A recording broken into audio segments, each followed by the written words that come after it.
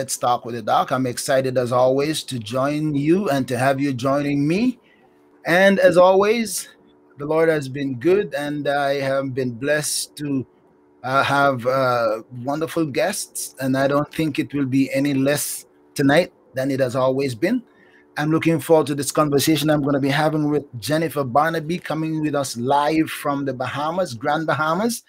I'm sure she has a story that you think you know, and even her friends who may be watching who think they really know her story. I'm not surprised, and I will not be surprised because I've never been surprised that people think they really know somebody, and only to find out that there is so much about the person that they really do not know. So when I come back, my friends, I'm going to be talking to Jennifer Barnabie. I encourage you as you join to hit your share button, tell your friends about it, whether it's on Facebook or YouTube, and let them also join the conversation. I come right back and we will continue to talk with Jennifer Barnabie.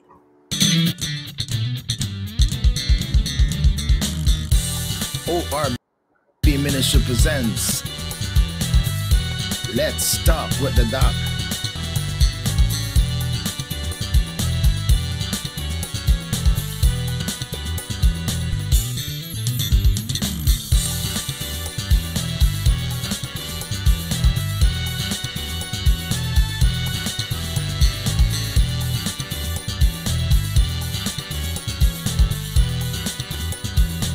Grace Without Borders podcast.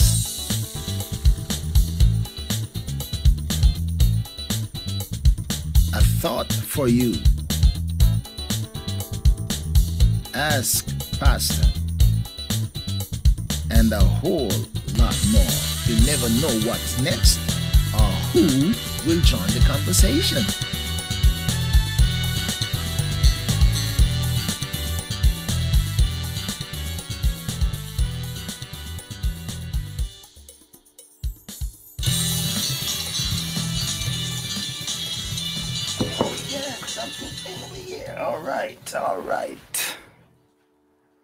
All right. Okay, so here we go. I have with me tonight Jennifer Barnabie. I'm excited to have her. And she's coming to us live from the Bahamas, the Grand Bahamas. And she has a unique and interesting ministry that we will explore as we go through the night, and something you'll find out that I will find out while you're finding out. And so I want to thank you for joining me, Sister Barnabie, Jennifer Barnabie. Thank you for joining me on Let's Talk with the Doc. Good to have you. Thank you so much, Dr. Beckford. It is a pleasure, my esteemed pleasure and honor to be your guest this evening. All right. So thank you for joining me, and thank you for being my guest. And I want to say thank you to Sister Darlene, who has made this possible. She is just an exceptional lady. She's a genius, and I want to publicly say thanks to her for her contribution. All right, so I like to begin from the beginning. I like to get to know people, get to know their beginnings, their early beginnings, and so learning their early beginnings, then we can get to transition into what inspires them, what motivates them, what their dreams and aspirations were, and how they feel about where they are now and where they are going. So before we get to that, we and normally like to find out what has it been about your early beginning, where you were born, parents, family dynamics, siblings, etc., early schooling, the challenges in the early days before you were Mrs. Barnabie or even Miss whatever that was prior to that. What it was be when it was just Jennifer running around.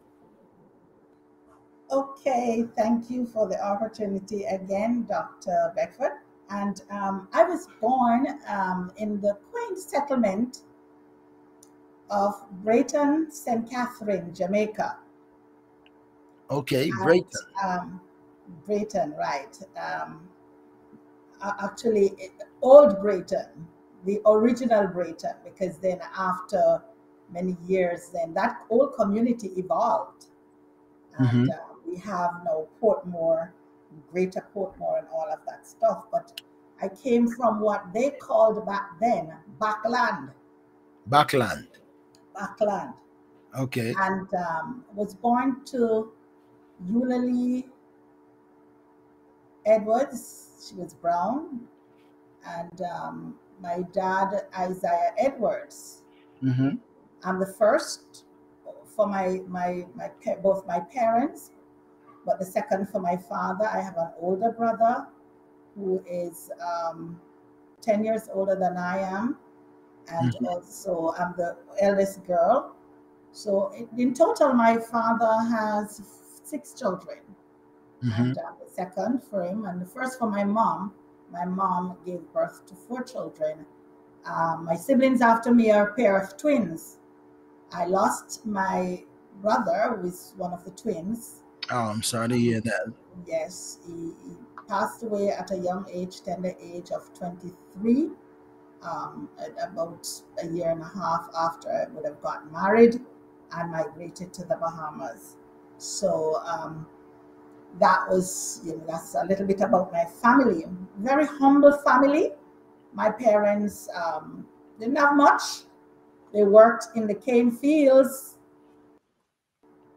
Yeah, and that's what I grew up with. I grew up in a sugarcane kind of community back then.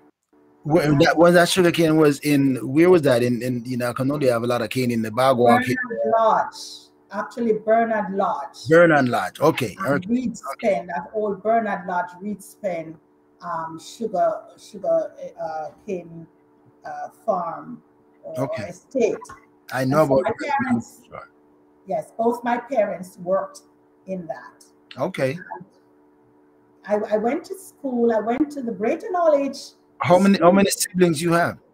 So I have 5 siblings, Okay. Okay. right? And one is deceased.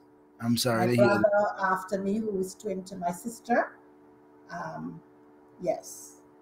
So I Mhm. have three sisters and one brother Where living. did you fall in the group? So I'm number 2 of my father's children, and number 1 for my mother, Okay. and I'm the eldest girl. Okay. All right. Yes. All right. My father had a son previous before he Okay. got with my mother, who's All 10 right. years my senior. Okay. Yes. Okay. Yes. So then I grew up as the oldest child in the home. Okay. All I right. was the All right. oldest child All in the right. home. So So, you grew up with responsibilities. oh, definitely a lot of responsibility. In fact, I was like my mother's best friend growing up. And looking back now, I realize there were so many things that she laid on me as a child, that looking back now, um, children really shouldn't be exposed to some of those things. The Okay. trials and tribulations she went through with my father, and as the oldest child, she wouldn't have anybody to talk to, so she would pour that out on me, even as a child. Mm-hmm. So I just about knew all that she was going through. My father, he was not always faithful, and so all of that stuff. But yes, we grew up. My father, he after a while traveled back and forth to the United States on the farm work program. Mm-hmm. But Okay. Okay. So you yes, was a farm worker. yes, he was a farm worker.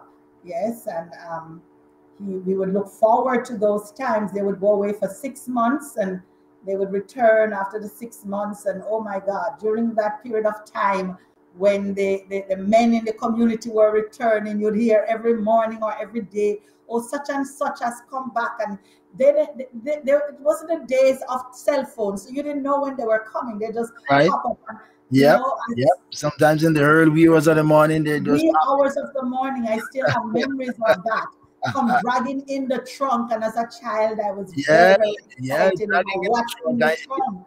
Don't we know that trunk thing? That's right. That's right. So I Yeah. grew up with that. And those, ironically, the days when my father traveled on farm work, though I missed him, were Mhm. the better days for me because of 2 things. My father was an alcoholic, Oh, a severe alcoholic. I I'm so mean, sorry to hear that. he would be drunk from Thursday evening straight back to Monday morning.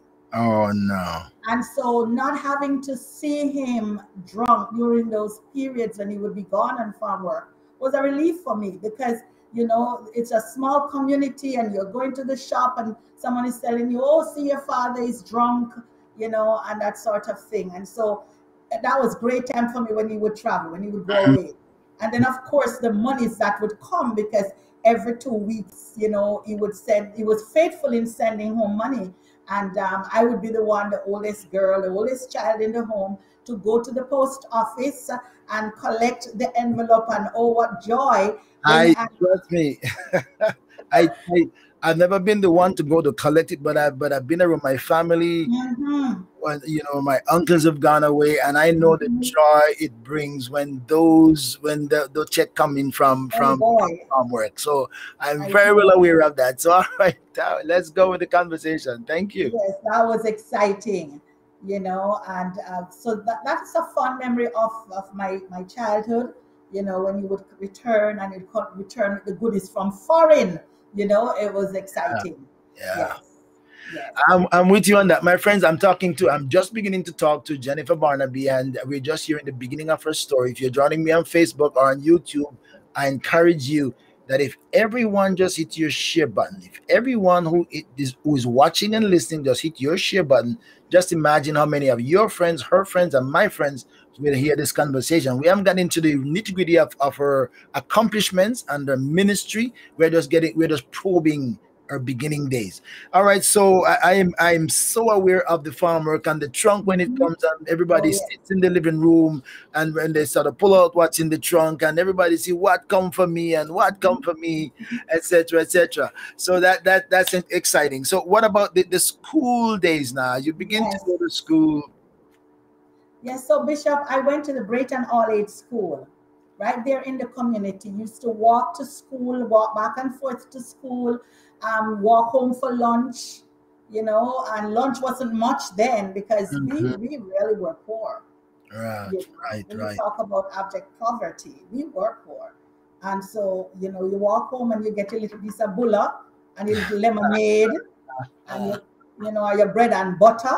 I hear And you. I hear you. That's yes, Jamaican language we're talking there. uh-huh, and you eat up quickly, or if because my mother worked, and so she wouldn't be home at that time when we had lunch, so she'd cook and leave something, and we didn't have microwaves to Oh, warm up lunch and oh, all of that, so we made things work.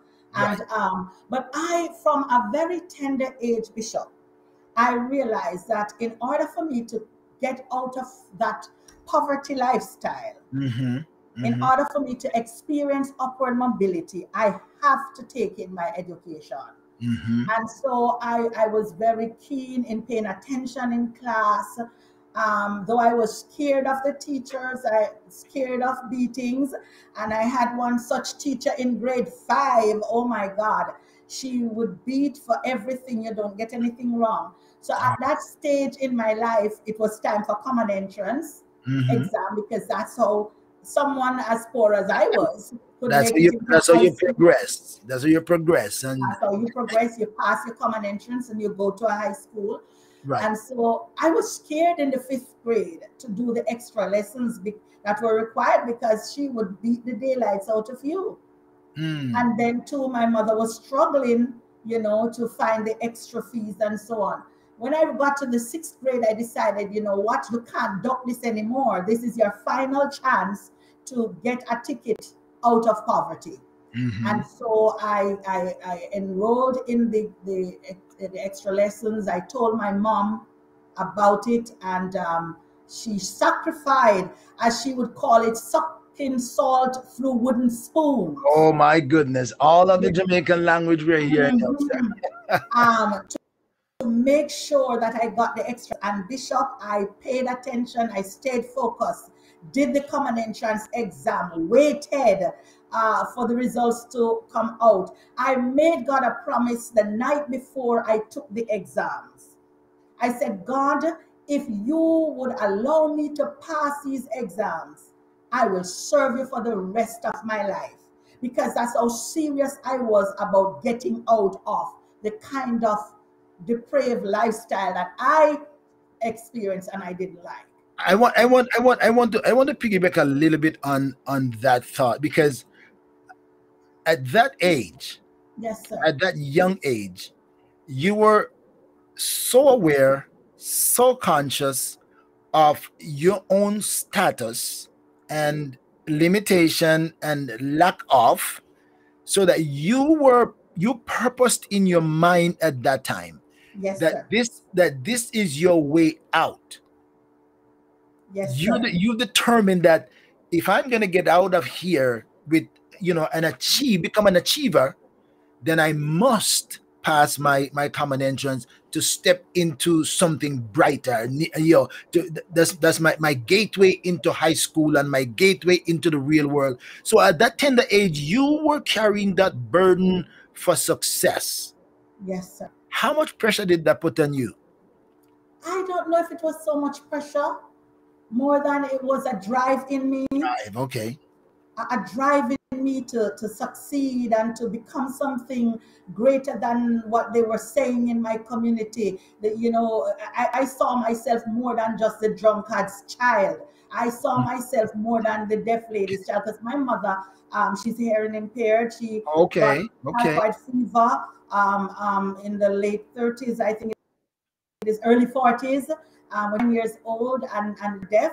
And so we were looked down on. We were scorned by some people. That those are the deaf ladies' children and the drunkard. No rainy day, that sort of thing they would say. And I, for some strange reason, I believe God had His hand on me from I was just a child, because I knew that this was not the life that God had for me. God had a bright future for me. And so I was invested in that. I was focused. My parents couldn't help me with my homework and no, they couldn't help me, but I stayed focused, did what I could, and pushed and made God a promise, and God honored His end of the bargain. Wow. So that even get a little bit more interesting, because your mother had her misfortune Yes. in a young age, Mhm. and puts her in limitation, limits her own ability, Yes. because not like in America, where if you're born hearing impaired, you can still progress in life because there's access to the deaf school, or the dumb school as they call it, and you could actually still climb the ladder of success. That's Back right. then, way back then, in certain locations, that was not an option for some people. It's just a Right. matter of fight on and try to survive. So Mhm. you're carrying two heavy baggages: emotional, psychological, as you go through as a young person trying to succeed. My father is a drunkard, my mother is deaf, and so I'm carrying the scars of my in my community of carrying those two on my shoulders. Yes. And in spite of that, you decided, I am going to pursue something bigger so I can get out and look back. Yes. Yes. And so, thanks be to God, I passed my common entrance and went to Holy Childhood High School. Only childhood, all right, only childhood. So you were the girl in white. Yes. Well, no, that's immaculate. I was a girl Immaculate. Yes, in you're right. blue, You girl in and blue. You girl in blue. You're right. Immaculate is in white. Yes, you're right. Go that, ahead. Yes, and yes. that was a great achievement for me. I could still remember my graduation day as my mother sat and wept, Hmm. tears streaming down her face, because she was watching her first child graduate from high school when Amen. she didn't get past first, third grade or something like that. Hmm. Class three, I think they call it back then. And Yeah. to watch me graduate from high school, that was an accomplishment. That was an achievement. But it didn't stop there. All I right. knew that my parents didn't have the money to send me to college, and my ambition was to become a professional. Mm-hmm. At Mm-hmm. first, I aspired to be an accountant, because I thought that's where the money was. Yeah. But then I realized the only way for me to get a tertiary education was through free education. And teaching was that door, teaching was that avenue Mm. where we were provided with that free tertiary education. And so Okay. Okay. I applied to Teachers College and was accepted into Michael Teachers College, now Michael University. and pursued my teacher education. Good for you. Yes, Good for you. and again, that was a first in our family. In fact, I'm the first person in my entire family on both sides to be a college graduate. Hmm. I Wow. was the first generation. And then one of the question we ask in the chaplain field is, how does that make you feel? How that make you feel after you have purposed in your heart, not just with your imagination, but you put the action into work, and you're gaining the success, and from one success it leads to another, and you keep on climbing. How that make you feel when you apply to the teachers college and you get accepted? They said, yes, that's gonna be my way out. Listen, Bishop, that was the greatest feeling. My mother was just dumbstruck with it. Just she was shocked, amazed. I could only imagine. And in fact, she looked at me and she said, "Where am I going to find the money to send you to school?" And I told her, "Don't worry about it," because I knew that teacher education was free, Hmm. and the other fees and so on that we had to pay. I had worked after high school for a year and a half at the free zone. I don't know if you know about that, Bishop. I know about Free Zone. I know that the name Free Zone rings a bell. I remember that name too. I remember. Marcus Garvey Drive, off the Yeah, Marcus yeah, Garvey Drive with the Koreans. yeah. And so I zone after high school. Now, back is you graduate from high school and you have your CXCs and you're working in the free zone. You're ashamed to your community. I remember Yeah. one morning I was going to work, and as I was walking to the bus stop, there was a lady and her child behind me walking, and I could hear the lady talking bad about me with her Mm. child. They gone to good high school and working in free zone. But Wow. that did not deter me because I had a focus. And my focus was to earn enough money, save enough so that I was able to put myself in college. Little, And little, so little did she know, right? Little did little she did know. she know, little did she know. I was so embarrassed to be working at the free zone, to be honest with you, that I would allow the bus to pass the free zone Wow. and go to zinc factory. I know those places. And Bishop, I'm telling you, and had to walk Walk back it back. from Walk zinc it back. factory. And I had to be at work for 7 o'clock. So that was early morning. But the embarrassment that anybody should see me coming off at the free zone, they know exactly where you're going. If I come off at the zinc factory, I may be going towards 3 miles or somewhere else. That's Mhm. how embarrassing it was for me as a Wow. 17-year-old. But I was determined. I was determined. I had my heart set on a better life. So, That's so what I had to do. although your pride was scarred there to a certain extent, you were looking and saying, this is not it. This is only another stepping stone. This is not my That's, destiny. This is only my journey, and my that's right. destiny is what I'm pursuing. So, That's right. don't judge me by my journey, because you don't know what my destiny is. All right. So That's now you have gone into that, and you've gone to teachers college in spite of the year and a half of the free zone, mhm. the down, what I call it now, the low life calculation in the Yes. minds of the others. Like the Mhm. Pharisees said, I'm not like this publican. I'm not like this publican. I'm of a higher level. But Mhm. little did they know, you're just climbing your ladder. So you get into Cheetah's College, and what happened after that? And after, well, I started working after I finished teachers college. In fact, I went back to my school, my district school, the school that I went to as a child. I taught there, and during the course of that year teaching there, um, well, my now husband came into my life. Okay, so things begin to happen now. I'm in teachers college, and now this gentleman see this beautiful teacher, or this teacher is not seeing somebody coming from free zone. he's seeing he's seeing somebody now who is a teacher. So now you become an attraction to him. So yeah, tell me about that story. Well, actually, my husband and I met when I perhaps was in high school at Okay. his aunt's house. His aunt was my Sunday school teacher and had taken me under her wings as a mother. So she's one of my church mothers, one of those who mentored me through my teens in my church.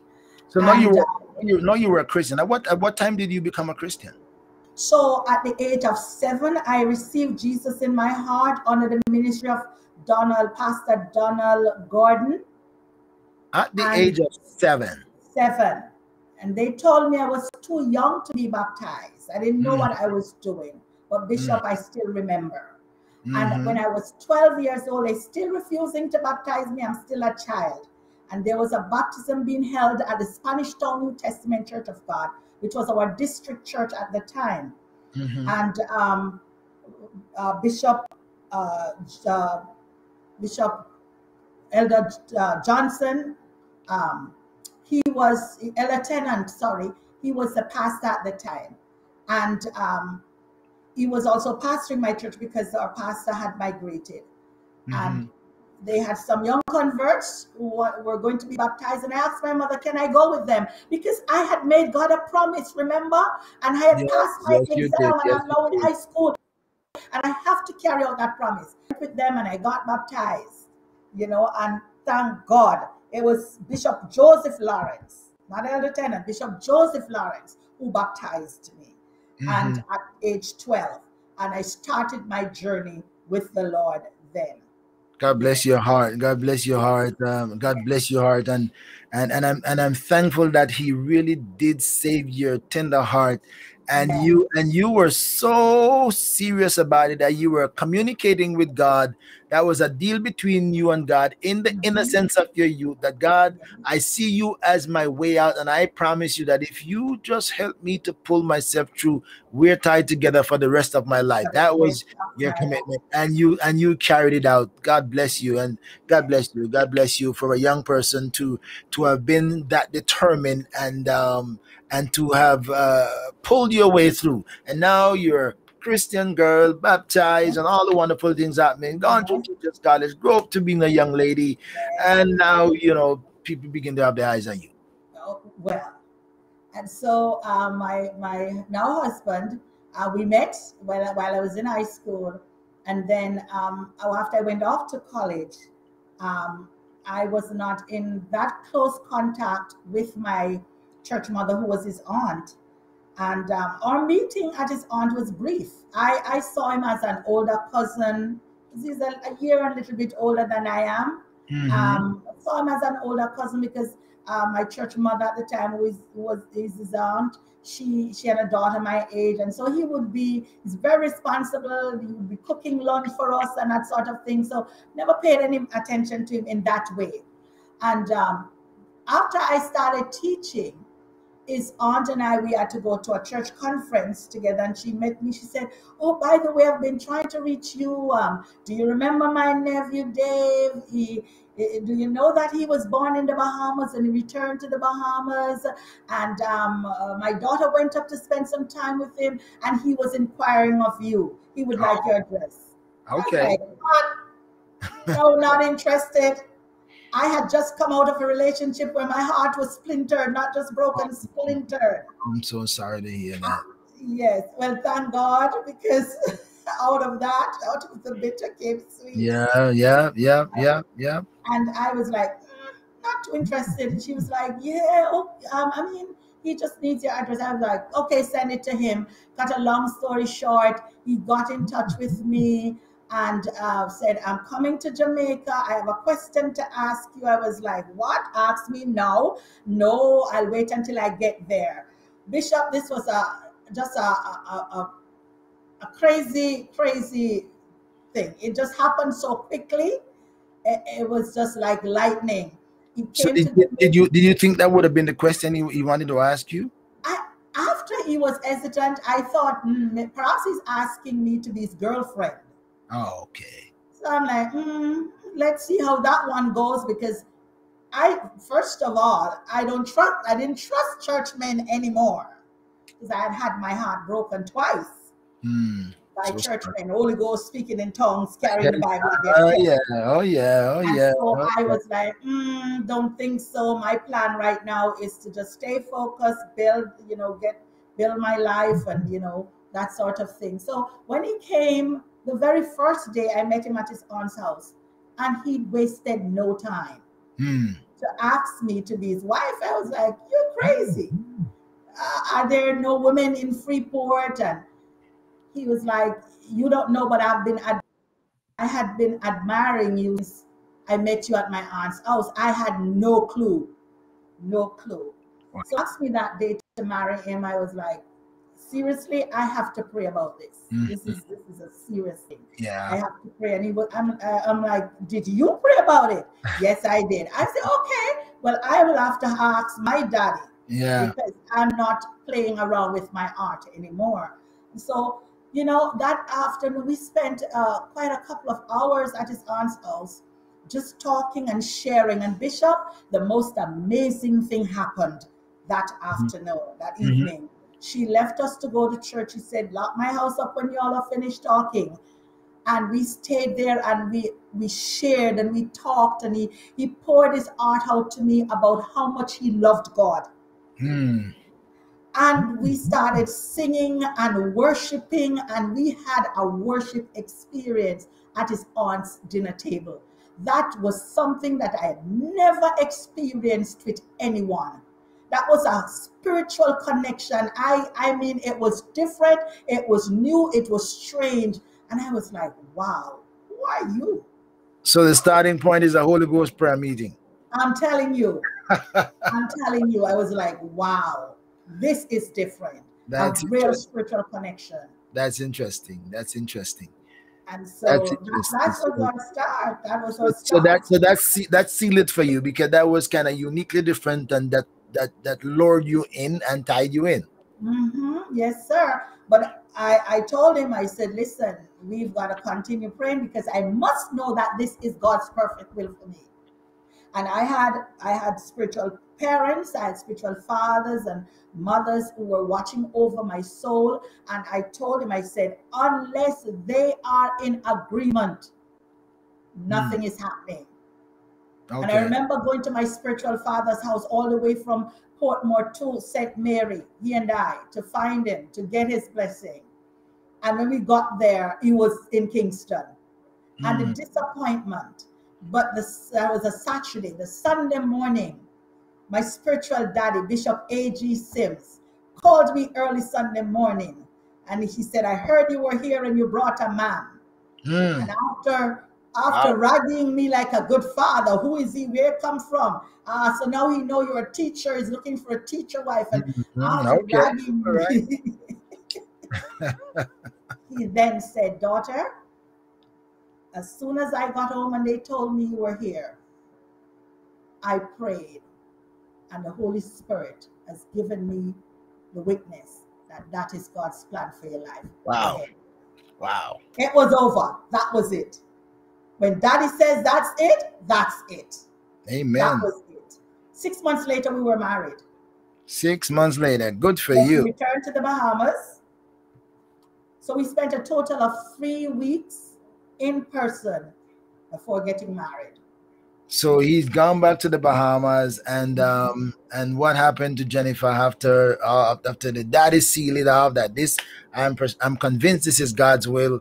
He's gone back to the Bahamas, and now where are we now? Where you left now?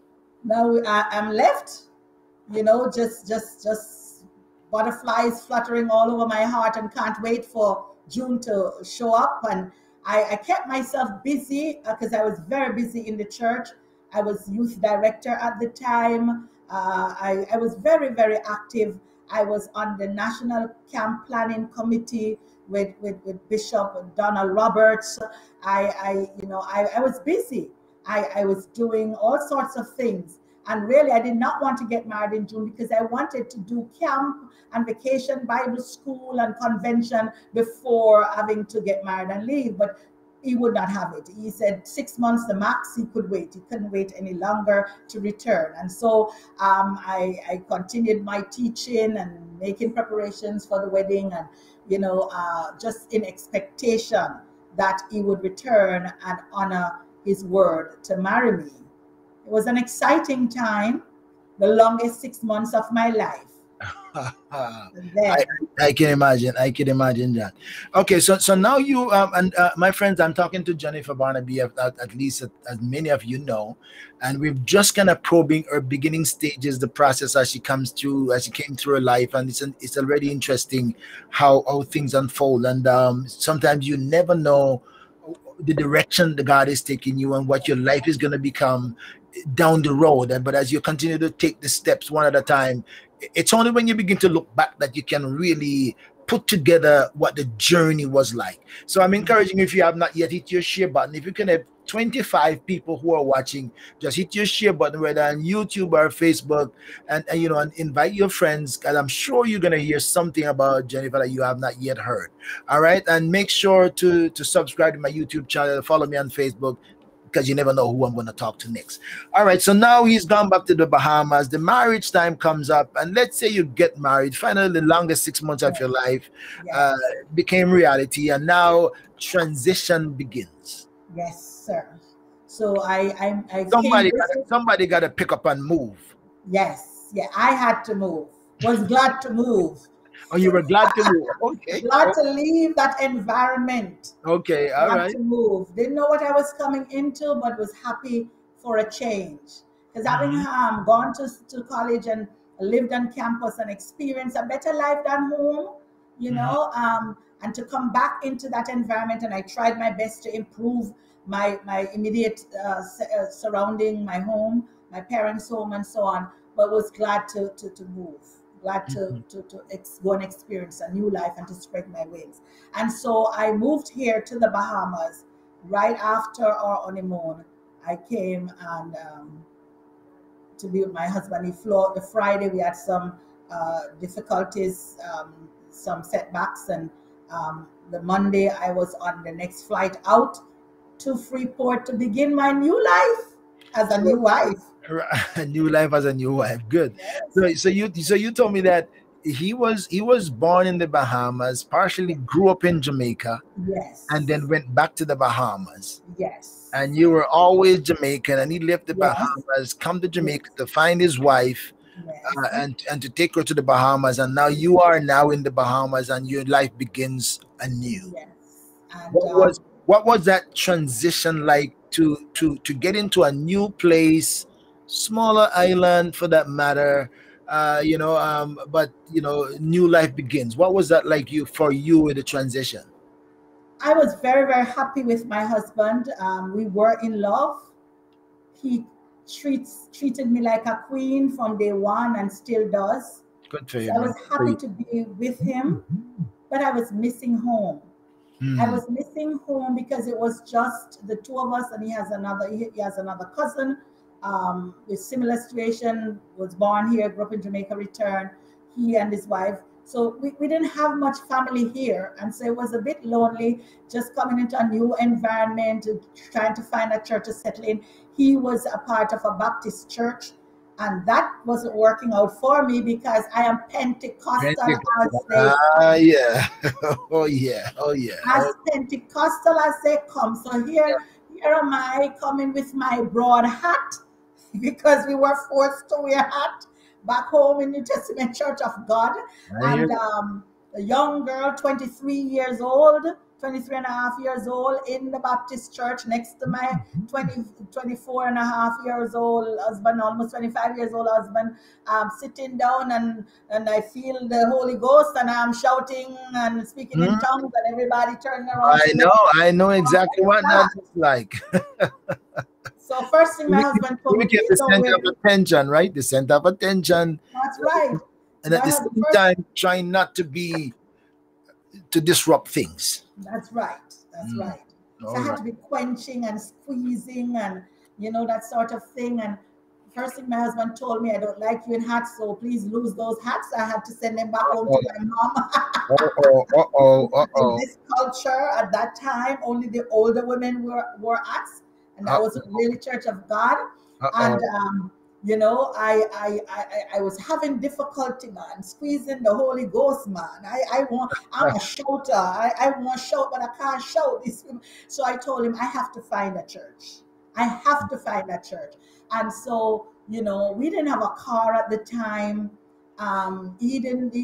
I was looking for the New Testament Church of God because that's where I come from. Couldn't find any New Testament Church of God. Mhm. I hadn't started working yet, so I wasn't exposed to too many people, and so didn't know how to find this church that I was looking for.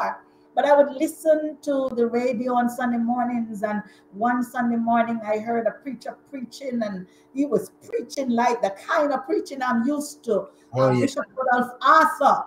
And I said, "Who is that man? I want to go to his church," you know. And long story short, I end up after I started teaching, one of my co-workers introduced me to that church, and I started going to the Church of God of Prophecy. So I didn't find the Testament Church of God. Okay, okay, okay. Sometime after, I was traveling and I noticed a familiar sign, and I said, "That's the church's logo."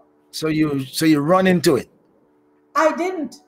I said, "That's how come I've never seen this logo?" It was a Central Church of God. And Oh, then was when I discovered that here in the Bahamas, like the United States, they're just called the Church of God Church and of not God. New Yeah, Testament yeah, Church of yeah, God. yeah, So yeah. I believe God hid the Church of God from me for some years. I believe there was something in the Church of God of Prophecy that He wanted me to learn, and Hmm. so I stayed in Church of God of Prophecy for 20 years. Wow. For 20 years, I served under Bishop Rudolph Arthur, Pastor Lornell Wilchcombe, and those. And there came a time when I felt the Lord saying, "It's time to go back home. Mm. Time to go back home." That And happens so, sometimes. and so I returned to the Church of God, where I currently worship. But the Church of God of Prophecy is still in my bones. Well, My pastors often laugh at me because sometimes I'll be making announcements and start saying, the Church of God of and then he just bursts out laughing. You spent too many years there. But yes, so transitioning for me was I'm I'm difficult. not I'm not I'm not sure Was that, that I difficult. and I'm not sure that I picked up that you were in the Church of God of Prophecy for that long. I am not sure I picked up on that. I'm not sure if I saw that, but good for you. Yes. So we have a lot of things in common. You know, we have a Mhm. lot of things in common. Yeah. I have so many of my years in the Church of God of Prophecy, and still is there. You know, Mhm, so mhm, mhm. we're connected at some point at some place, and even if it's the Church of God, we're still organizationally connected. That's right. From our history beginnings, That's right. there's We still share the the same. connection that can't be removed. That is a lifetime experience. All right, Yes. so now you've been in the Bahamas, you're teaching, and now there is other ministry opportunities or things to explore.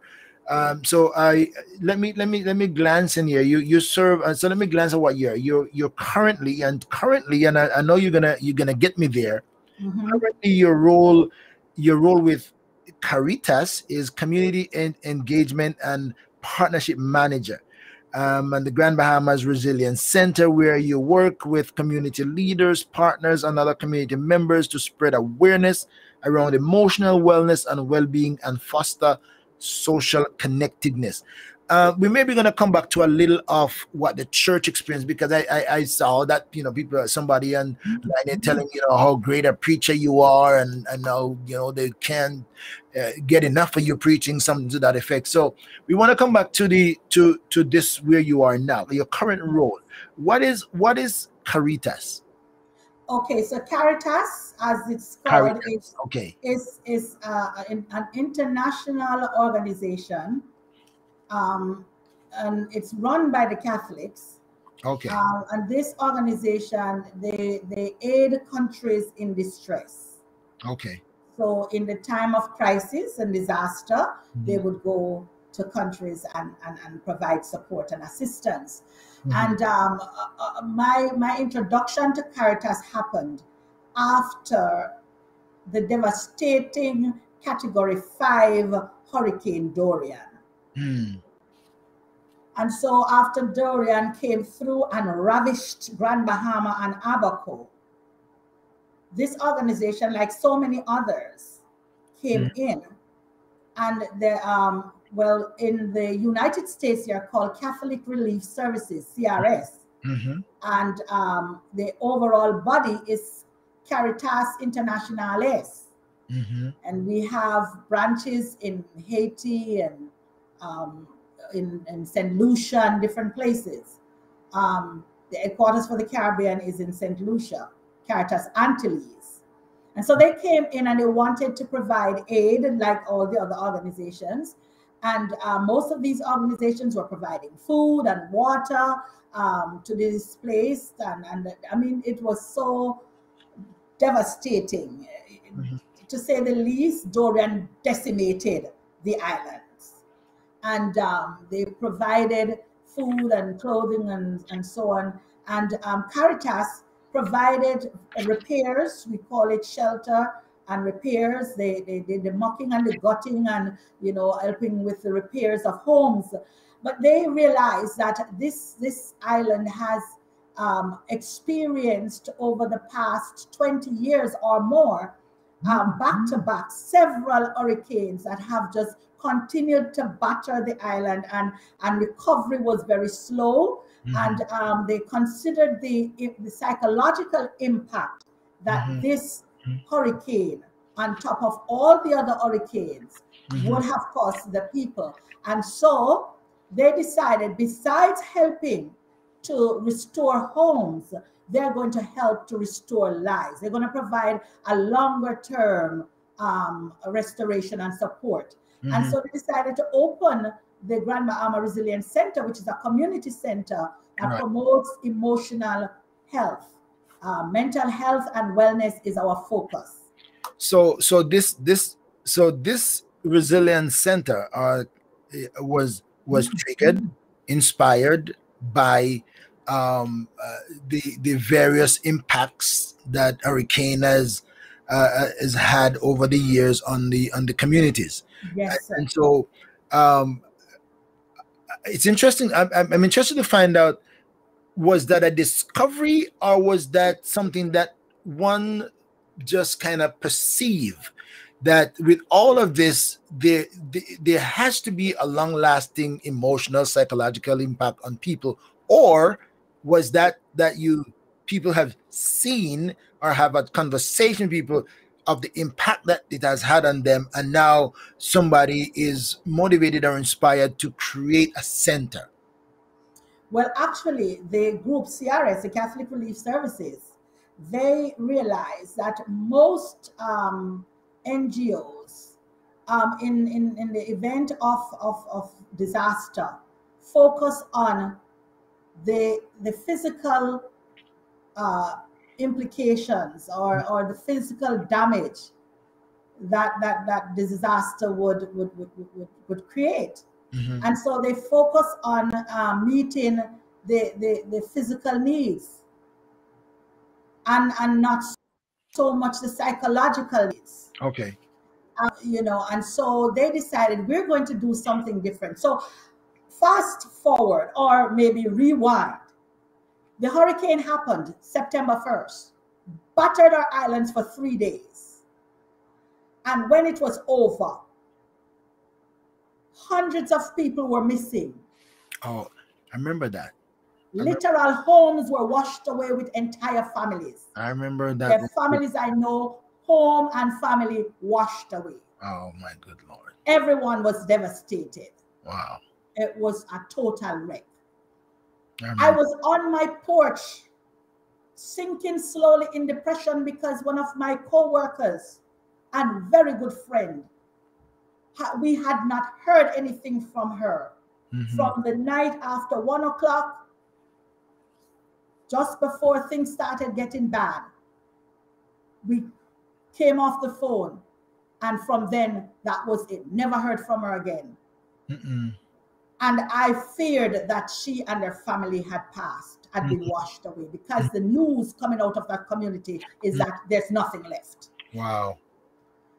And so I was sinking in depression on my porch, watching as the helicopters flew past my house and wondering if every helicopter that passed, if that was the dead body, bagged body of my friend and her family. Mm-hmm. And I got a call from Atlanta, Georgia, from a cousin-in-law of mine. She said, "Cuz, I was trying to reach you for a couple hours. God gave me a message to give you. God said to tell you, do not be dismayed. And he said to pick yourself up, get yourself together, because you're going to help the nation to heal."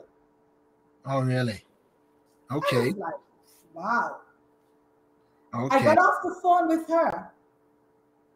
I knew God had spoken, especially that less than an hour after the call, I received a phone call. "Your friend has been found, she and her family, and they are okay." Wow. I said, "Now, God, I know that you have spoken. That part of it has just come true, but I don't know how little me, how I am going to help the nation to heal." Well, I had just, Bishop, listen to this. That was September the 1st. On June the 22nd, the 21st of June in 2019, school closed for me. I walked away and I woke up. Well, I didn't go to sleep that night. I could not sleep. My spirit was troubled, was restless. And early that morning, about 4 a.m., I said out of my mouth, "It is finished. My journey of 26 years in this institution is over. I'm done." I didn't know what I was doing. I didn't know why, but I felt a push, a literal push to close the door of 26 years in this institution. I was the oldest, the longest serving member of staff at that point in time. wow. I had come up through the ranks. I was head of the department, the largest department in the school. I was carrying several programs, but at that, after having a wonderful graduation that I had planned and conducted, I walked away. And that night, the 21st, couldn't sleep. And the 22nd, I got up. I woke my husband up and I said, "My journey is finished. That door is closed." He was shocked. So just, I mean, you're up front, you're in leadership, and all of a sudden the influence, the wooing, the tugging at the heart, the conviction, and everything packaged in one, with what you have heard from a call, confirmed in your spirit. And now September to June, that is what, 9 months later, everything comes to an abrupt end. So, Bishop, I didn't get the call as yet. That was June. Oh, you didn't get the call as yet? That was June. And although I had given out applications to other schools, I went on interviews that were successful. There were people who wanted me. I had no desire to go back to the classroom. And I got so confused because I realized that my husband, it was becoming concerned. At that time, we had 2 children in university abroad. And here am I, no job, and I'm not taking the jobs that are coming to me. And I couldn't understand. And I prayed. I said, "God, you have to make this clear to me." And I realized he did not want me back in the classroom. I didn't know why. And so fast forward from June, then came September 1st, when I should have been returning to school, to some school somewhere. And then the hurricane happened. And then I got that call. And God is so intentional and strategic that I got that call on the 5th of September. By the 7th of September, I got another call that says they're putting together a group of educators, and because by the time no school could happen, educators and counselors and persons in leadership to form a task force that they're going to train to go into the community and provide psychological support. I knew that God was calling me. Right. I knew that this was what God had started to tell me 2 days prior. And so without argument, I said yes. I showed up on the 10th of September to the meeting. And after a rigorous week of training in psychological recovery and psychosocial support, we were in the streets. We were knocking in every community, knocking door to door, checking in on people, checking in on their mental and emotional state. Mm-hmm. Okay. And so Wow. God is just so intentional. So I'm getting to how I got to Caritas. Yeah, I hear you, and because I'm just correcting myself because I thought at first that it was September then June, but now I'm understanding it is June then September. Okay, so now okay, all right. So now we are online. That is fascinating, and again, the more I talk to people, the more I realize I can share with them one favorite thought that I have been sharing with my congregation and many of my guests, because, and this is the line that I shared, and I see it relevant here with you, is that one of these days God will show you the mystery of your history,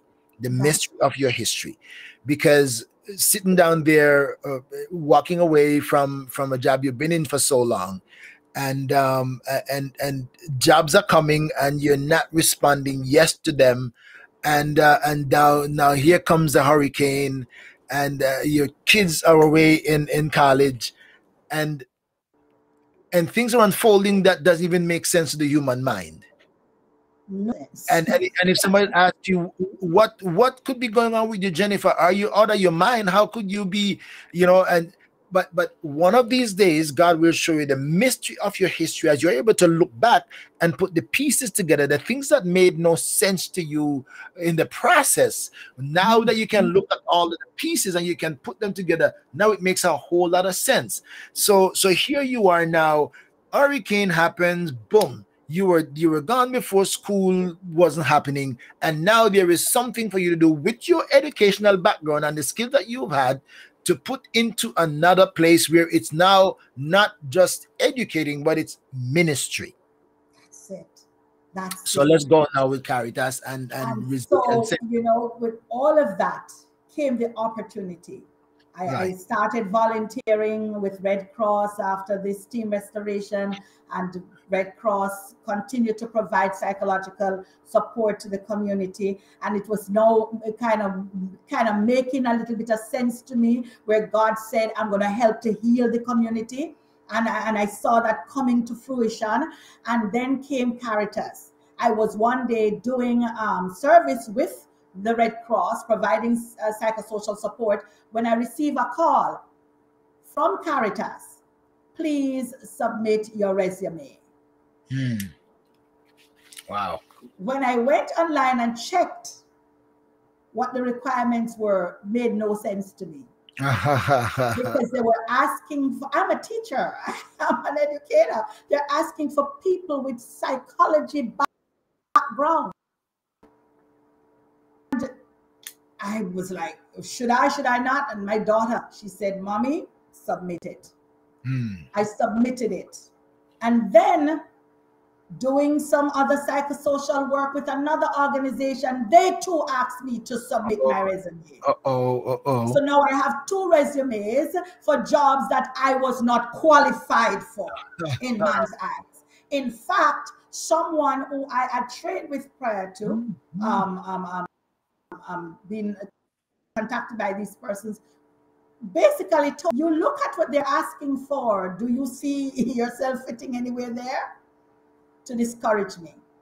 But I thank God for the support of a loving husband and family and a great friends who believe in me. And I submitted my resumes and was called to interview, successfully nailed the interview, and was on December the 1st, 2019, began my job at Caritas Bahamas. Caritas, with Caritas Antilles, for the Resilience Center as a community engagement officer. Now look at how God is intentional and just crazy. A year later, I was promoted to community engagement and partnership manager. Wow. And through that, God has used me to touch the entire nation. God bless your Through heart. the programs that we do at the center, through my connections with community leaders, pastors, government leaders, civic organization, God has just catapulted me into this. And now I understand why I did not want to take a teaching job, because had I been in teaching, I would never have accepted this. I wouldn't have been exposed to this. The mystery of your history, and the mystery of your history. It makes no sense. One day you'll be able to put the P and look back when you can track it. Right now it's a mystery because we're going you can't figure it out. But when you look back and say, this is where I've traveled, and you can put all the pieces together, that is incredible. So now it makes sense. It makes sense that the God who is working internally, who also sees in the future, knows what is coming ahead, and you and those around you have no clue. But he's keeping your heart resisting to submit to those offers, because he knows that if you submit to those, you would lose you would not be able to fulfill that what he really wants. So he held you hostage in your mind, not wanting to. And now when the moment comes, just what you think you weren't qualified for, right? What you think you weren't qualified for. And when I listen to that, I hear Saul is saying to David, you can't do this. You can't do this. It's a dangerous thing that, we've seen big, great men crumble before the Philistines, but then the man is saying, when God is with you, and when God is leading, and when God is directing, great things happen beyond your imagination. And so that's where this is now. So you are now in the Caritas thing works, and you now are into a job assignment that in your own mind you're not qualified for, and in the mind of those around you, you shouldn't even attempt to. But here you are now into it, accepted, and you are excelling. Yes. So for me, this is more than a bishop. This is a ministry. A ministry. That's what I said. Yeah, go ahead. Because it's more than just helping to promote mental health and wellness. God is a God of completion, is a God of wholeness, and he wants us to be sound in our minds, sound in our spirit, and sound in our body. And I have the opportunity not only to just speak to people's mental health, but speak, and I am the doorway to people getting help. I am the doorway. Our mission is to remove the stigma from mental health as much as possible, so that persons can access the help that they need, and to help persons to understand that mental health is health too. But in doing that, in propagating that message, I'm able to also give people hope. I like the idea of moving the stigma from mental health, because there has been a stigma attached to mental health, and unfortunately, it is also attached in the church. It is also attached in the church, because there are some church people who think that if you are Christian enough, then you should not have mental health problems, because some people tend to think that a mental health problem is a spiritual problem, problem. and mental health is not spiritual problem. Mental health is also physical. It's just like any health. High blood pressure is just like diabetes. It's something that affect the physical person. So it is good for us to educate ourselves and to help to educate others, and to help to educate those who are mentally ill, That's because right. some people don't seek help for mental health because they want to keep it covered, because as you say, have the stigma The that is stigma. attached to that. So good for you. God bless you. So now I noticed that this ministry, and I was kind of scanning through the Grand Bahamas Resilience Center today, just scanning a little bit, and I noticed little segments of programs that the community institution offers for individuals or individual groups. Tell us about that, and tell us about the reach of it, because as we were saying, that this is not just exclusively locked into the Bahamas, but there is an arm of extension to that ministry. Tell us about the ministry, what it covers, accessibility to it, and how it reaches beyond the borders. Yes, so as I said before, it's a community center, Hmm. and it's located right here in Freeport, Grand Bahama, in a centrally located area where people can access the center. However, we have programs that go beyond just this physical space. As you would have known, COVID-19, March of 2020, everything went under lockdown. And Right. we had just opened the center to the community. In fact, it was about maybe 2 or 3 days after opening to the community that the government locked down the entire country. Really? Yes, really. And Really? yes, So and I'm not trying to we stop you, but literally had. I'm not trying to stop you or to derail you, but I have to pause and say, really, Mhm. really. So then, what was the devil saying to you then, or what was your mind saying to you before you get into the progression of that? What was your mind saying to you that really, 3 days into this, we're on lockdown? Bishop, I remember the day because we had our official opening with government officials and Port Authority people and all of those the Thursday. The Sunday night of that same weekend was when the Prime Minister announced that the country would be locked down. Wow. We turned up to work the Monday morning, deciding what to do the way forward. And when I looked around the room, everybody looked so sad and gloomy. I What could. does this mean for us? Does this mean that we're not going to be getting paid because we're being sent home? What does this mean? And the Holy Spirit prompted me to pray Mm-hmm. for the staff. And I prayed. And we went home. Now, being the community engagement officer, it was my responsibility now to come up with ideas in terms of programming. I'm home and I'm like, Lord, what do I do? Because Caritas and Catholic Relief Services, they came in with the money, but they didn't come in with the program. Right. The program rested on us and Right. had to be formulated by us. Right. And I'm like, God, what do I do? Because the mission has to go on. And the Lord prompted me to start calling seniors.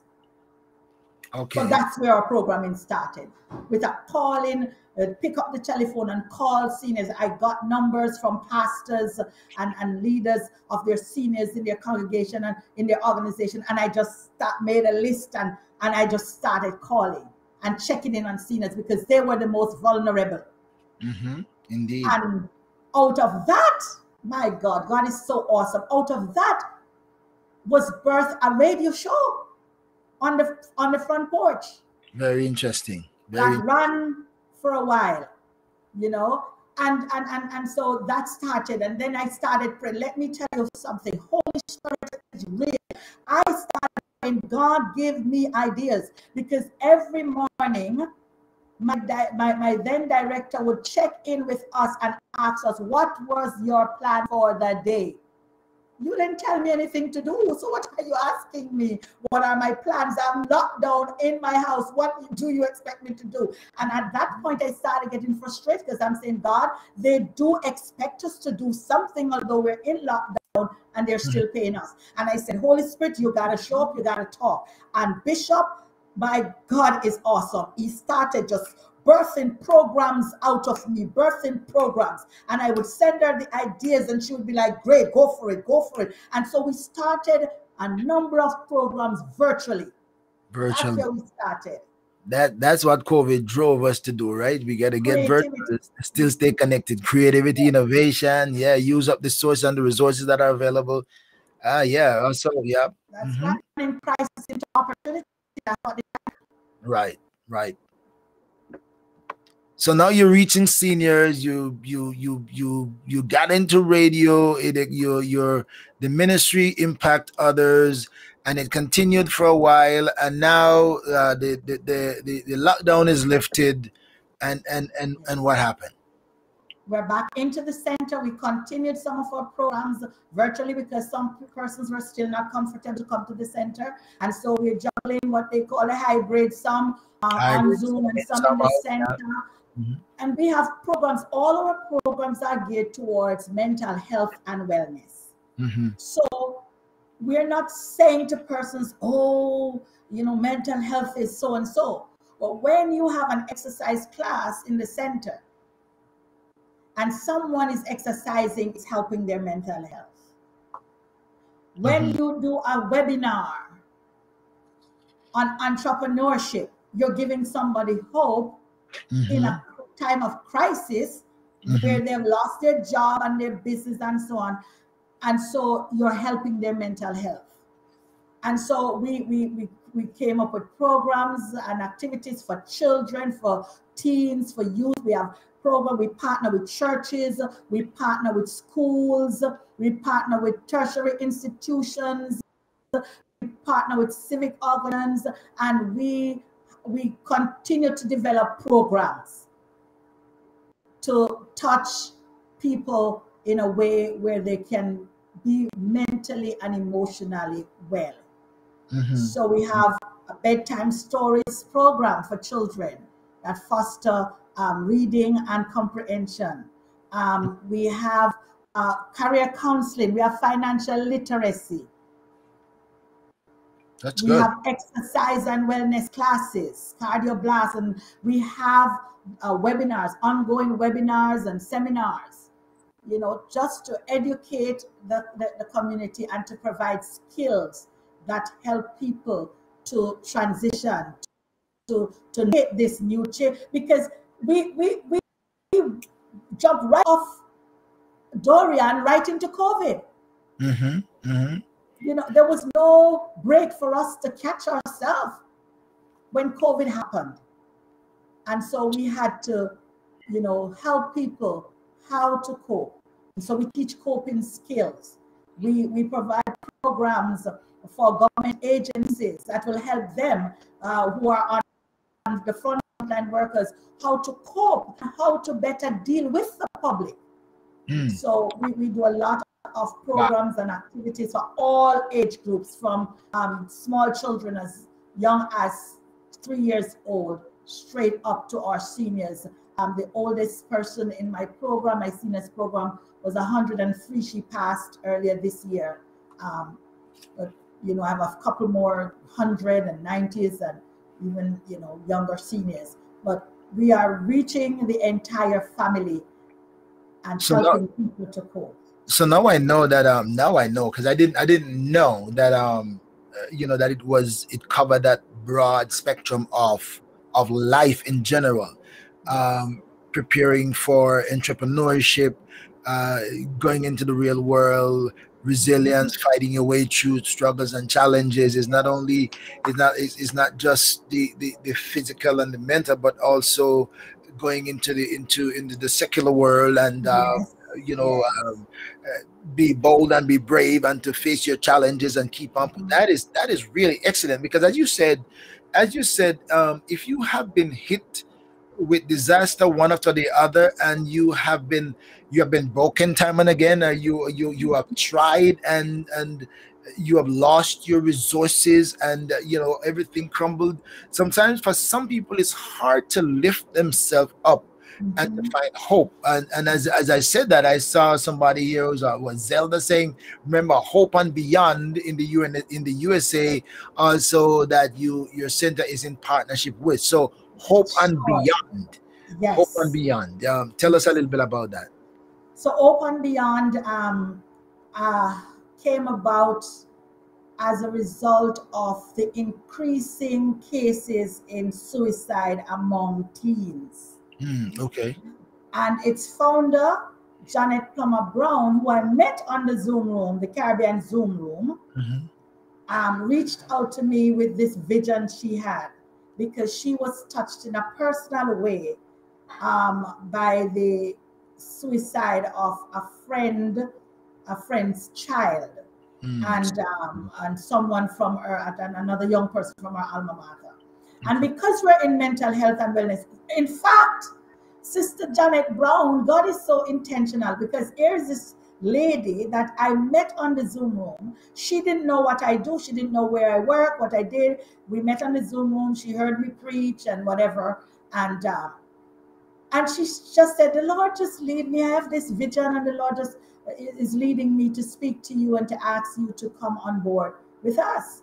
And I Hmm. was like, okay, sure, because suicide is one of the things that we are concerned about, especially when persons would have gone through crisis after crisis after crisis. Some people just just had enough, and I mean, sometimes they go from being injured to damaged, where hmm, mentally they just want to check out and hmm, just don't hmm. be here anymore. And so I jumped on board and I said, yes, I would be happy to serve. And through this, I introduced it to my organization, and we partnered. We decided to partner with them, and we had our first suicide prevention webinar a few months back. I think it was in June, thereabout. Someone can correct me. And then it was so well received. We got really involved from the Grand Bahamas Resilience Center. We had Dr. Andy Lam, who is one of our counselors, Felicia McBride, who is our clinical director. Um, uh, they were on the panel. We had other persons from across the Caribbean and even as far as England involved on the panel, and so on. And we got together with Janet Plummer Brown and Zelda Archibald and the rest of the team. We had Dr. Thomas, Donovan Thomas out of Jamaica. He was also on the panel, and we had Dr. Zena Woolridge out of Bermuda. So it was just an international platform, and these are all mental health specialists, Hmm. clinically trained persons, and they were able to share such wealth of information that there was a demand for a part two. And so we decided on World Mental Health um, Day earlier this month to have another a part two of suicide prevention. And again, that was well received. So that's an ongoing partnership with Hope and Beyond. Hmm. And you can find Hope and Beyond on Facebook. And our goal, our aim is to really shed light and just speak to suicide and suicide prevention, providing parents and family members as well as survivors of how to cope, providing them with coping skills. Do you find and I don't know what things are in the Bahamas. What is the the COVID status in the Bahamas, and how has it impacted ministry other than the lockdown earlier? How is the new traits or the new strain going on now in the Bahamas? What things are like in the Bahamas? The truth is, like everywhere else, we have been impacted by COVID. There have been a number of deaths. I don't have the recent statistics, but Mhm. a number of deaths. I've known of quite a few persons who have passed, persons close enough to me in terms of church sister, persons from our church and our church circle. I've known of persons who have passed from this vicious virus, and our health system is overwhelmed, to say Mhm. the least. Mhm. As you know, the Bahamas is a relatively small nation of just over 300 plus thousand persons, Mhm. and we just basically two, three major hospitals serving the entire country, in addition to other clinics on the smaller family islands and so on. So our system, is overwhelmed, but I believe we have been doing very, very well in keeping the COVID at bay to a certain degree, considering very early out the gate. As I said, the Prime Minister locked the country down, and I don't want to get into it because it became political, and different sides arguing whether he should or shouldn't. The fact of the Unfortunately. matter is the precautions were put in place. We started wearing masks very, very early. We continue to wear a mask. The message of sanitizing has been far and widely spread. Our schools have been trying their very best to monitor the situation. Our schools have been virtual and then hybrid, and as the trends change, then we've been shifting our sail according to the wind, so to speak. Right, And right. so that's what has been going on. As much effort as can be has been put in place to curtail the spread of this virus in the Mhm. Bahamas.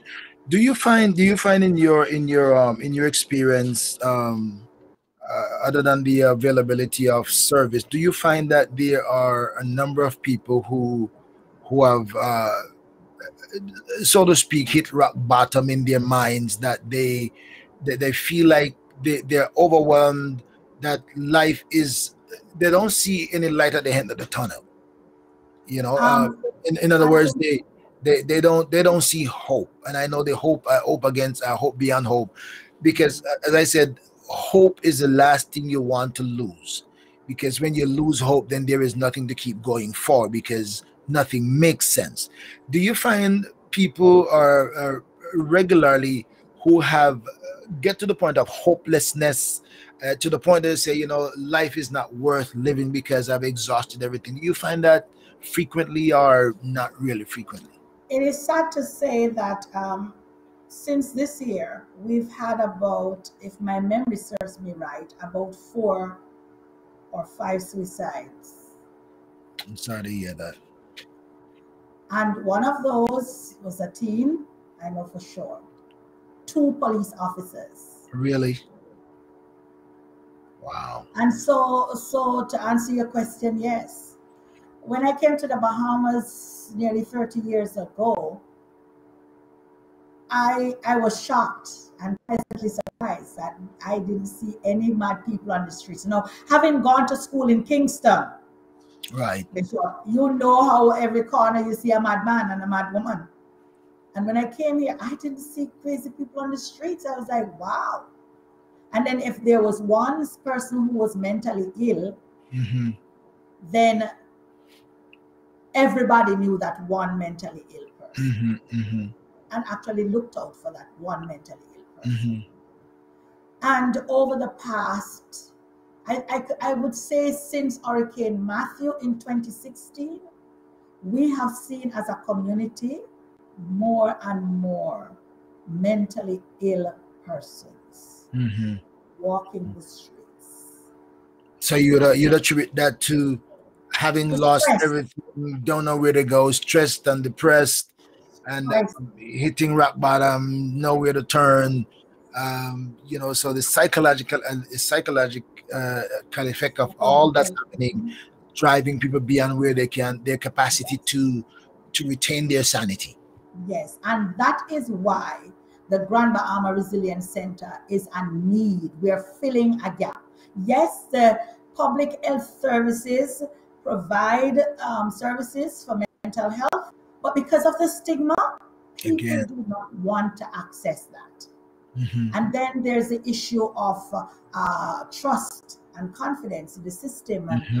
Hmm. you know, and so that's one of the reasons why the center was opened, to provide people with a space that was comfortable, relaxing, and provided other programs and services. So someone is coming in the center for counseling, but you don't know that they're coming there for counseling, Right, right, because they could be coming there for a class right. Okay, okay, or okay. an activity or a program. They could be coming for an art class. That's a So good thing. when That's a good thing. persons walk through the door, no one knows that what you're No one coming knows for. no one knows which department you are going to, because there are many different roads, many different branches. When you come through the gate, there are many different branches to go. Um, That is very good, because it helps to eliminate the one-dimensional mindset that if I walk through here, it's like if you walk into a whorehouse, you can't tell him you're going there to have a prayer meeting. They won't think that's why. But so when you have all those activities happening in the same place, that helps to eliminate reasons not to come. That's right. And that's what we want, for people to access the help they need. And so we have schools referring students to us for counseling. And we have 3 professional counselors on staff, clinically trained. The schools refer students. We have the court referring students, referring persons. We have social services referring persons to us for counseling. And so we serve as a hub and a channel, providing persons who need more specialized care. Then we will further refer them to the public health facilities to get that specialized help. If they Mhm. need more psychiatric care or something like that. So yes, that's why the centers need, and more we're seeing more persons accessing the help. We have clients who are couples, um, young people. We have teenagers. We have older persons. People are getting more and more comfortable. So yes, something good is happening. It's not going to happen overnight where the stigma is Right. just going to totally go away. But we're seeing the progress over the past 2 years that we have been on this mission, that people are becoming more and more comfortable. And daily we're seeing persons coming in to collect intake forms to say, I need the help that you're providing. Wow, that is excellent. That is excellent. It's like what I would call it now, a multi-purpose center. That Yes. they are multi-purpose center, and that is really excellent. My friends, I'm talking to Jennifer Barnabie, and she has a great journey. And if you haven't shared yet, you can still share, because although we're kind of coming to the wrapping up stage of it, if you still share, it will create the awareness that this program is live, and your friends and her friends will be able to watch it. The good thing about this program is that even after we finish tonight live, the program will still be live, and it can still be shared for as long as it will be on Facebook and YouTube, and that is until God knows when. All right. So thank you for joining me. Now, a great program. Now, before we come out for the program, um, tell me how somebody could find access in the hybrid aspect of it, or in the virtual aspect of it. How could somebody outside of the borders of the Grand Bahamas become, find the benefits of that? What's the door opening to find access? If somebody said, I am across this island, I'm here somewhere else, and I'd like to contact you to see, help me to prepare myself for something. How do they do that? Okay, so we can be found on Facebook, Grand Bahamas Resilience Center. We are on, we have a web page, www.gbresilienceCenter.com. Mm-hmm. We are also on Twitter and Instagram, GB Resilience Center. And our local number is 242 602 5118 or 242, and that's a one before the 242, 1242 443 7178. Okay, so if somebody is listening and they know somebody who is struggling with whatever it might be, they might need to be prepared to prepare themselves for going into the world, to find hope. They might be dealing with something that they're mentally, psychologically, emotionally affected and don't know where to turn. They just need to talk to somebody confidentially, and to find a way out. They might not want to talk to family or somebody who they know because of the the fear of it not being kept within the circle. Here you can access a resource and people, somebody to talk to from the Grand Bahamas Resilience Center, and you've just gotten those numbers and the website. You can find them on Facebook, the Grand Bahamas Resilience Center, and you have them some phone numbers there that you can check out, that you can find access. I am so thankful. So this wonderful man in your life that has been such a great man, what's his name? The love of my life, David Alexander Barnabie. David Alexander. You know, the Alexander thing is always a big name, right? And somebody, Alexander is a big name, no matter where you come Alexander the Great. from. Alexander is always a big name. Well, and you have two children. Yeah, Four children. four I have children. four children. How old are your children? My eldest is 26. Then I have a 22-year-old. So I have a 26-year-old daughter, 22-year-old daughter, a 17-year-old son, and a 12-year-old daughter. All right, so you're in 12 to 26, so you're still within nice range, good range. Oh my goodness, you have been a source of inspiration, and your story is just a wonderful one. Is anything that I didn't ask that you would like somebody listening to know? Anything that I didn't pop up in my mind, I didn't cover, that you'd like somebody to know about the things that we haven't even touched the preaching part yet? Because I heard a lot about the preaching part, that you are this phenomenal preacher, that but some others are saying that hey, she is just tell me about your preaching ministry. Give me a little synopsis on that. Okay. I know people don't praise themselves on that, but you give me a little synopsis of that. I don't know if I call myself a preacher. I tell myself a messenger. At All the right. age of 17, I received the baptism of the Holy Spirit after tarrying for 5 years. You use the I tarry thing. We're pretty close Oh to that. Lord. I did a little bit more than that, but Jesus. And after tarrying for 5 years, I was asked to preach a youth Sunday night at my church. And I told God, I am not going to preach. Because I used to do a lot of acting, a lot of drama at church, and they would always give me the preacher part. And okay, all so, right, okay. from that, they said, you can preach, man, you can preach.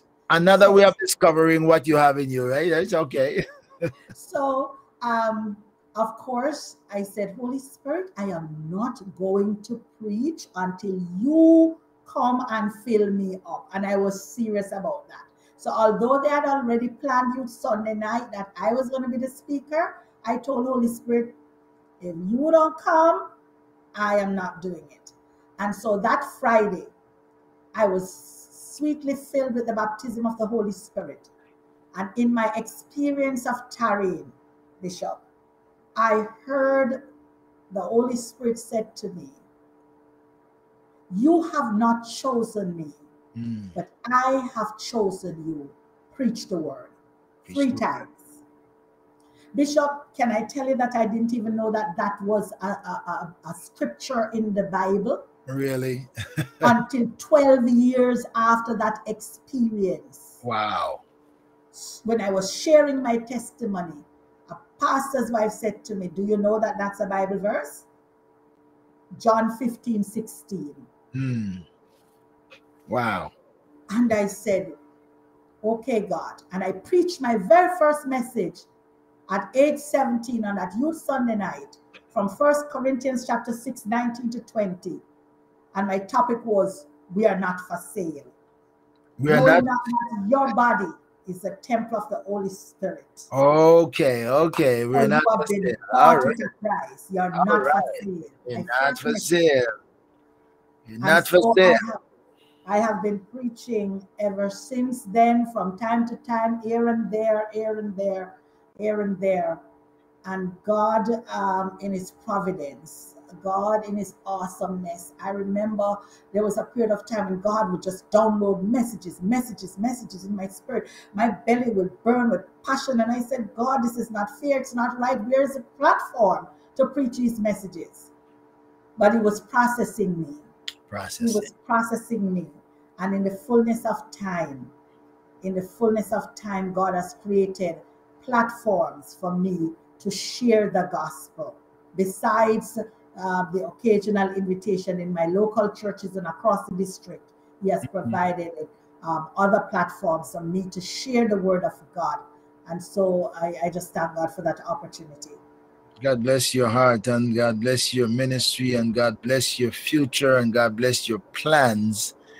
Yeah, I know. Zelda is your biggest cheerleader here. You know, I don't know what Zelda is, but she's your biggest cheerleader here. She's really selling you big time. You know, I met Sister Zelda on the Caribbean Zoom room, okay, actually.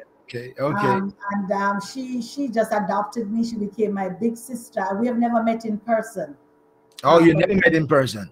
no, on the Okay. Caribbean Zoom room is where we have met, and it's like we know each other.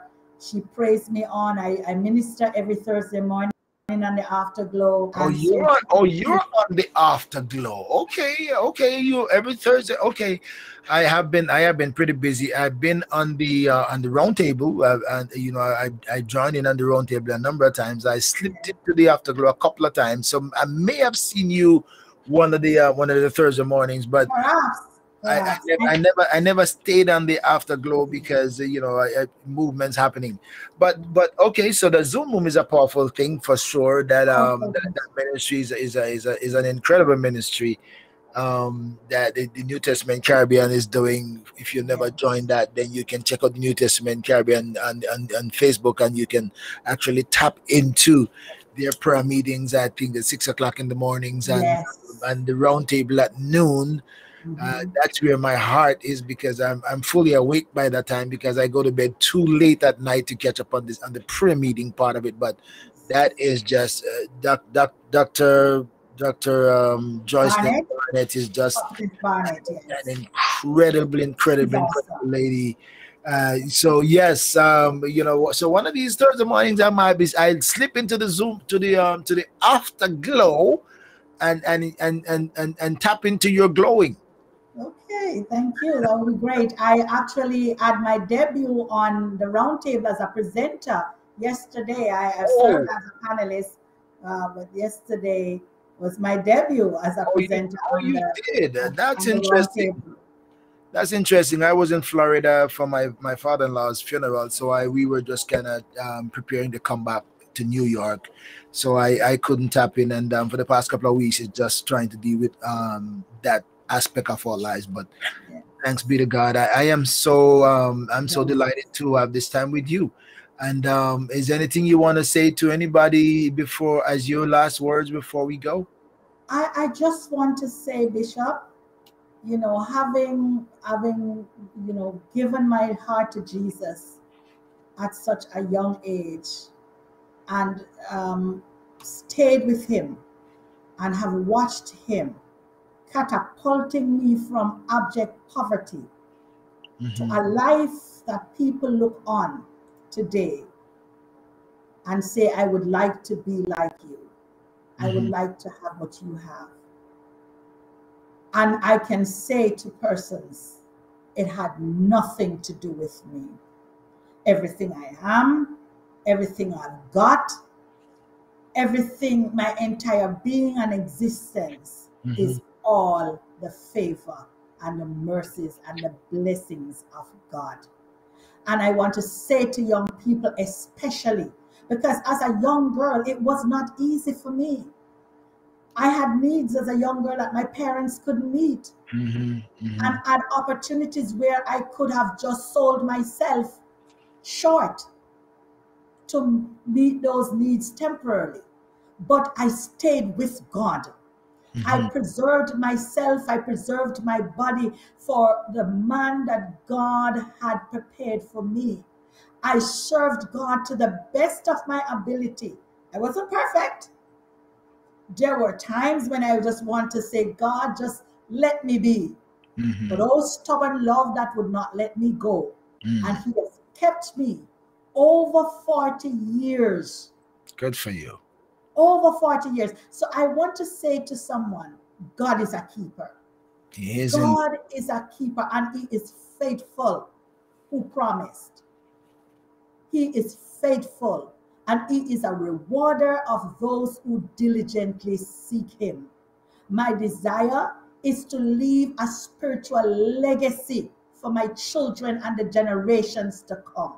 I want to be remembered as the woman who loved God and served God and loved people and served people and touched lives. That's the legacy I want to leave.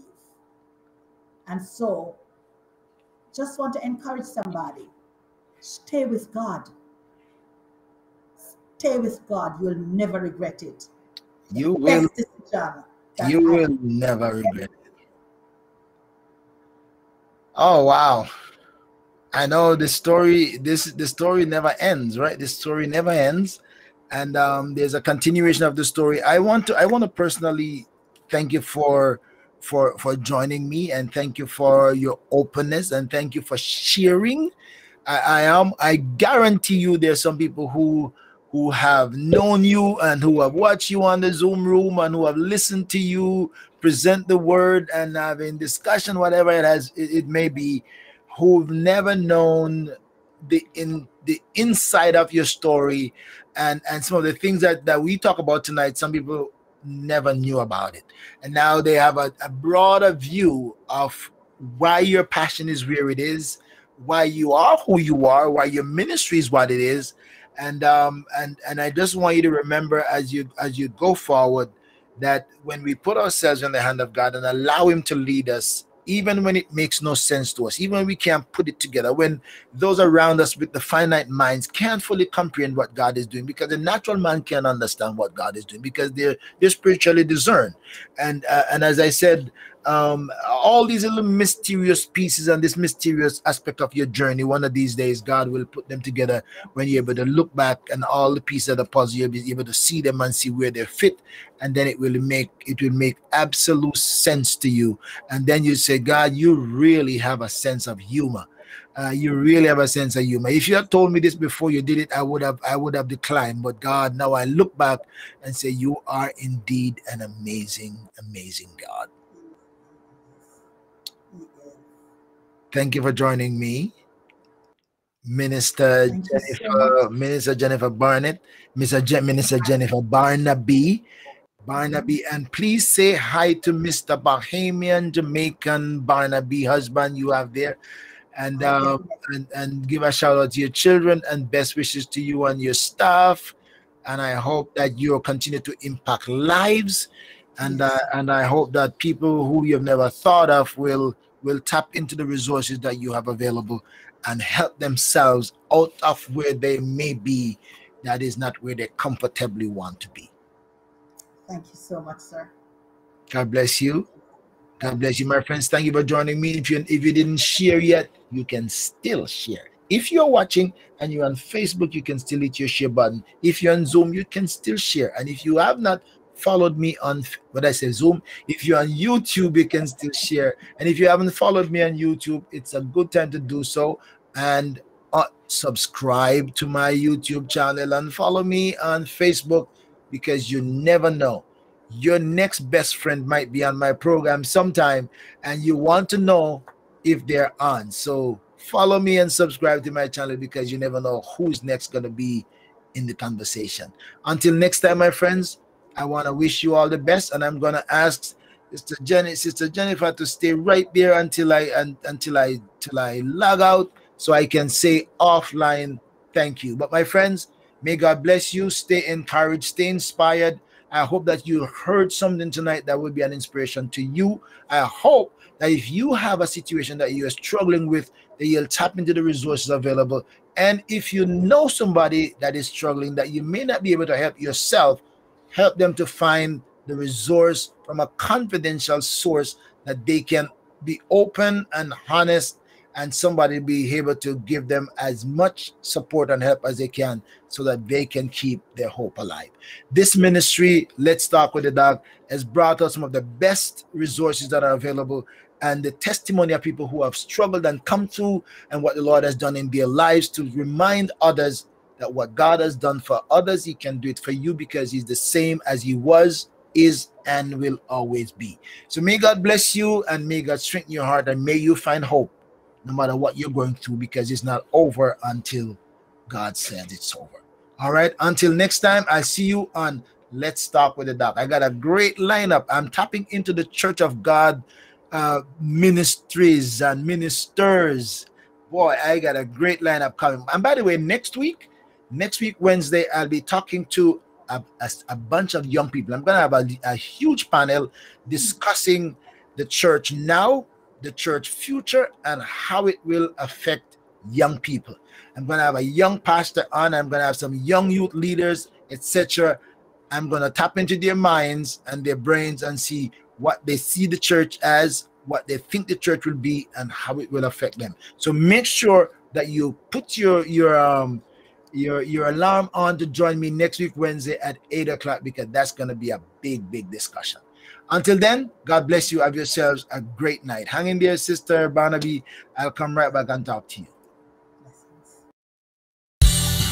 Well, thank you for checking in on ORB Ministries. I trust that you will share with your friends, subscribe, hit the bell for notification, and stay tuned, because you never know what's next or who will join the conversation.